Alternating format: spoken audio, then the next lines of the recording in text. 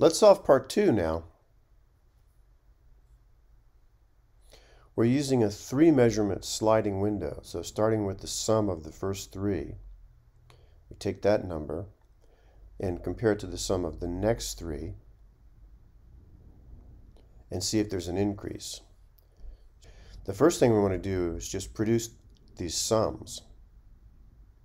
Then we can feed them into our already existing code to count the number of times when there's an increase. So let's take a look at how I solved it. I still have the code in here for part 1, but I refactored it so that we can make good reuse of code between parts 1 and part 2. Part 1 calls num increases, passing it the numbers. So num increases is pretty much what we did before. We use pairwise to give us the pairs, and then we produce a sequence of booleans whether or not there's an increase between this item and the previous one. And then we return how many there are. So part 1 is refactored to look like this. Now part 2, we also used num increases, but instead of getting all the numbers, we're gonna get the sums of 3. So that's this function.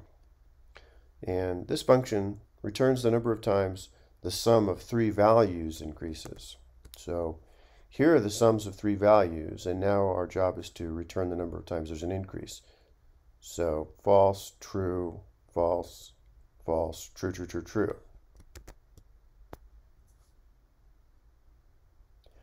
And how does this work? This returns a generator expression that sums things. It starts I at 2, so 0, 1, 2, and then using a slice, so 2 minus 2 is 0, a slice from 0 to 3, 0 colon 3 will give you those first 3 numbers, and then we use sum to sum them up. So this is just a handy function that gives you these sums of 3. It just starts at here's the data. It just starts here, sums these 3, and yields that sum as a value. And then for the next 3, it yields that sum as a value, and so on.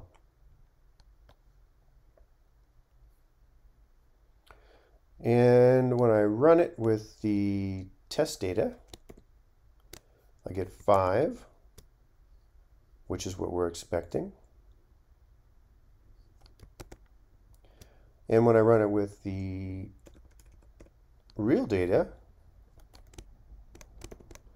then we get 1130, which I put in before, and that's the correct answer.